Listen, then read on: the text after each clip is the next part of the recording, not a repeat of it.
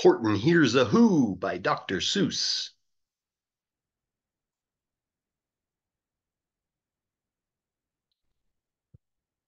On the 15th of May, in the jungle of Nool, in the heat of the day, in the cool of the pool, he was splashing, enjoying the jungle's great joys, when Horton the elephant heard a small noise. So Horton stopped splashing. He looked toward the sound. That's funny, he thought. There's no one around. Then he heard it again, just a very faint yelp, as if some tiny person were calling for help. I'll help you, said Horton, but who are you? Where? He looked and he looked. He could see nothing there but a small speck of dust blowing past through the air. I say, murmured Horton, I've never heard tell of a small speck of dust that is able to yell. So you know what I think? Why, I think that there must be someone on top of that small speck of dust. Some sort of a creature of very small size, too small to be seen by an elephant's eyes.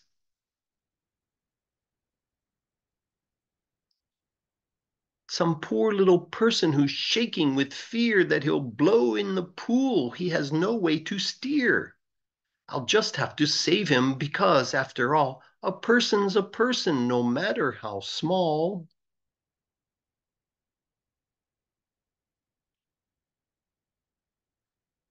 So gently and using the greatest of care, the elephant stretched his great trunk through the air and he lifted the dust speck and carried it over and placed it down safe on a very soft clover.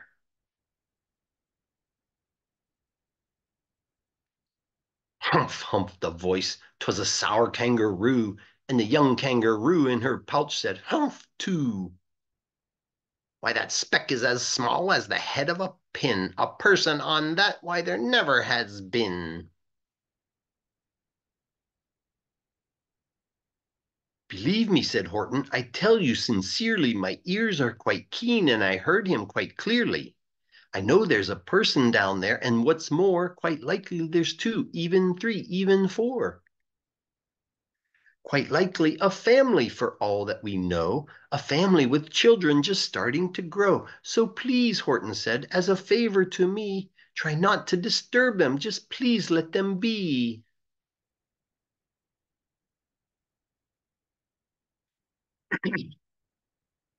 I think you're a fool, laughed the sour kangaroo. And the young kangaroo in her pouch said, me too. You're the biggest blame fool in the jungle of Nool. And the kangaroos plunged in the cool of the pool. What terrible splashing, the elephant frowned. I can't let my very small person get drowned. I've got to protect them. I'm bigger than they. So he plucked up the clover and hustled away.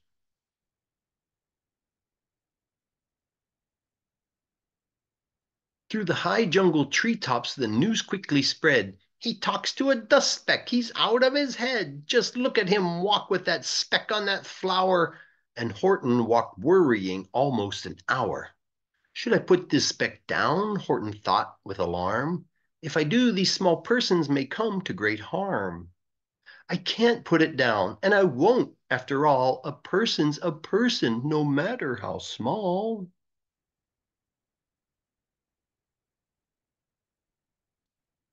Then Horton stopped walking. The speck voice was talking.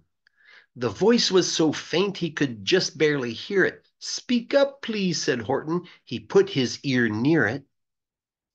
My friend, came the voice, you're a very fine friend. You've helped all us folks on this dust speck no end.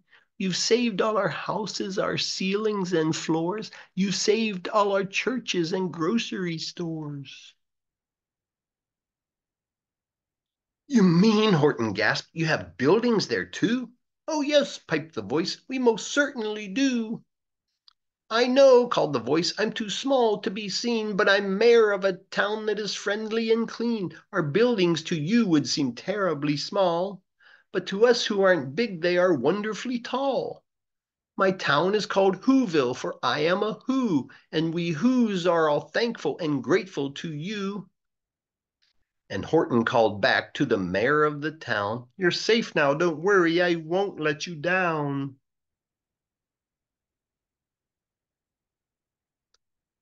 But just as he spoke to the mayor of the speck, three big jungle monkeys climbed up Horton's neck. The Wickersham brothers came shouting, "What rot! This elephant's talking to who's who are not. There aren't any who's and they don't have a mayor, and we're going to stop all that nonsense, so there."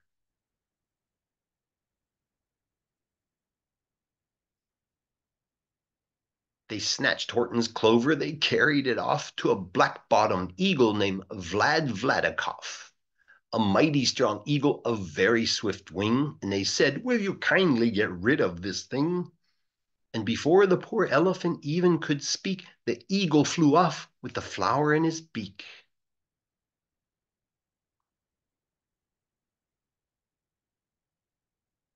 All that late afternoon and far into the night, that black-bottomed bird flapped his wings in fast flight, while Horton chased after with groans over stones that tattered his toenails and battered his bones, and begged, "Please don't harm all my little folks who have as much right to live as us bigger folks do."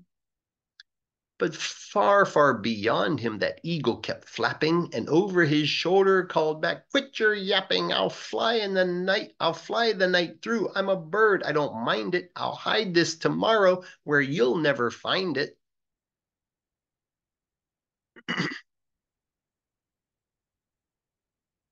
And at 6:56 the next morning he did it. It sure was a terrible place that he hid it. He let that small clover drop somewhere inside of a great patch of clovers 100 miles wide. "Find that," sneered the bird, "but I think you will fail." And he left with a flip of his black-bottomed tail.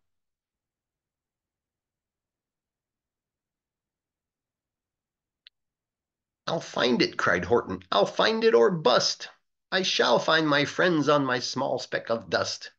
And clover by clover by clover, with care, he picked up and searched them and called, "Are you there?" But clover by clover by clover, he found that the one that he sought for was just not around. And by noon poor old Horton, more dead than alive, had picked, searched, and piled up 9,005. Then on through the afternoon, hour after hour, till he found them at last on the 3 millionth flower. "My friends," cried the elephant, "tell me, do tell, are you safe? Are you sound? Are you whole? Are you well?" From down on the speck came the voice of the mayor, "We've really had trouble, much more than our share.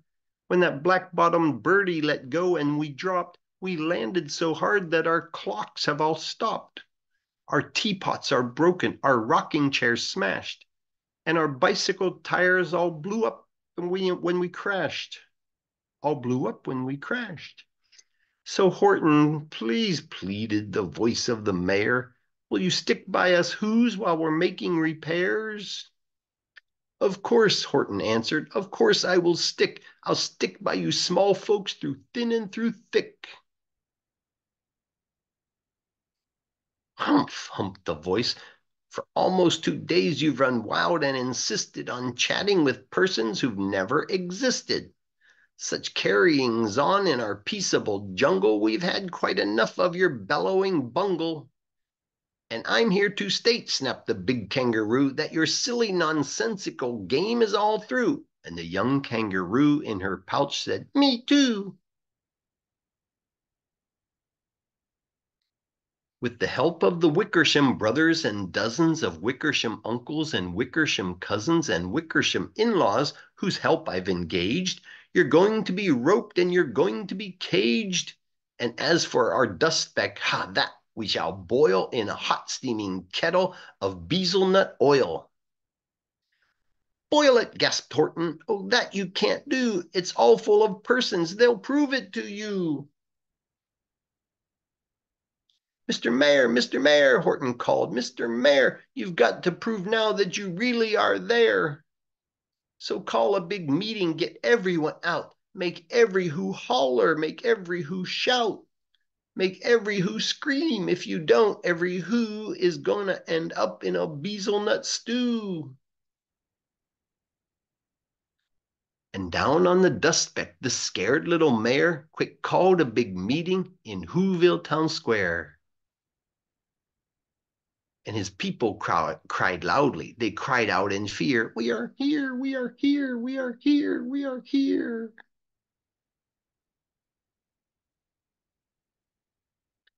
The elephant smiled. That was clear as a bell. You kangaroos surely heard that very well. All I heard, snapped the big kangaroo, was the breeze and the faint sound of wind through the far distant trees. I heard no small voices, and you didn't either. And the young kangaroo in her pouch said, "Me neither."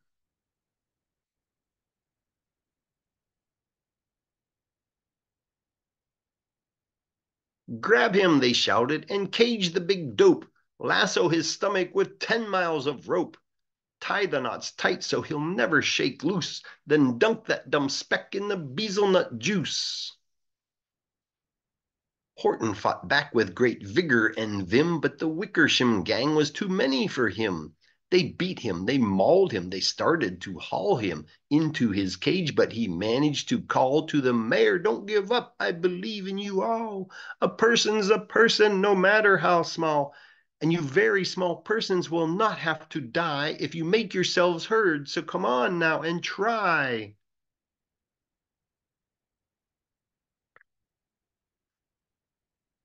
Their mayor grabbed a tom-tom, he started to smack it, and all over Whoville they whooped up a racket.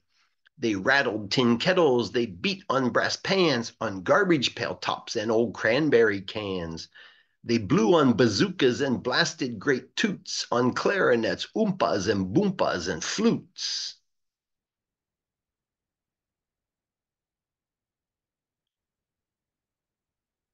Great gusts of loud racket rang high through the air. They rattled and shook the whole sky, and the mayor called up through the howling mad hullabaloo, "Hey, Horton, how's this? Is our sound coming through?"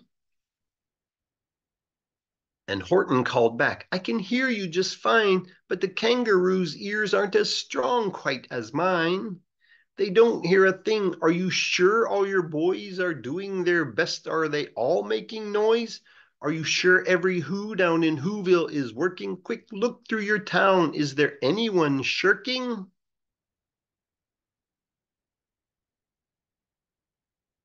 Through the town rushed the mayor from the east to the west. But everyone seemed to be doing his best. Everyone seemed to be yapping or yipping. Everyone seemed to be beeping or bipping. But it wasn't enough, all this ruckus and roar. He had to find someone to help him make more. He raced through each building. He searched floor to floor.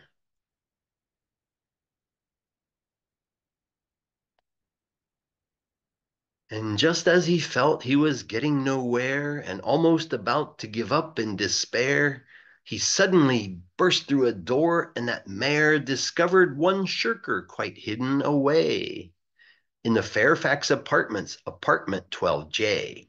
A very small shirker named Jojo was standing, just standing, and bouncing a yo-yo, not making a sound, not a yip, not a chirp. And the mayor rushed inside and he grabbed that young twerp and he climbed with the lad up the Eiffelberg Tower. "This," cried the mayor, "is your town's darkest hour. This time for all who have blood that is red to come to the aid of their country," he said. "We've got to make noises in greater amounts, so open your mouth, lad, for every voice counts." Thus he spoke as he climbed. When they got to the top, the lad cleared his throat and he shouted out, "Yop!"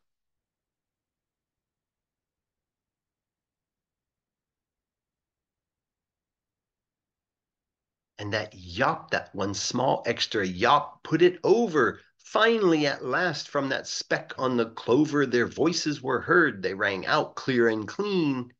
And the elephant smiled. "Do you see what I mean? They've proved they are persons. no matter how small, and their whole world was saved by the smallest of all. How true, yes, how true, said the big kangaroo. And from now on, you know what I'm planning to do? From now on, I'm going to protect them with you. And the young kangaroo in her pouch said, me too. From sun in the summer, from rain when it's fallish, I'm gonna protect them no matter how smallish.